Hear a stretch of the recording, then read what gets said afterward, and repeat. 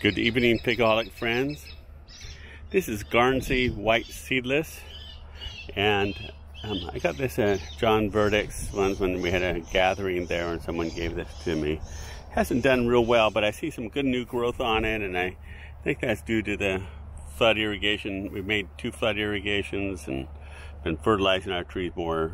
Most of the trees don't need that, but some of the trees have struggled, so I'm trying to help them out. This fig is not quite ripe. This is maybe overripe. Let's see.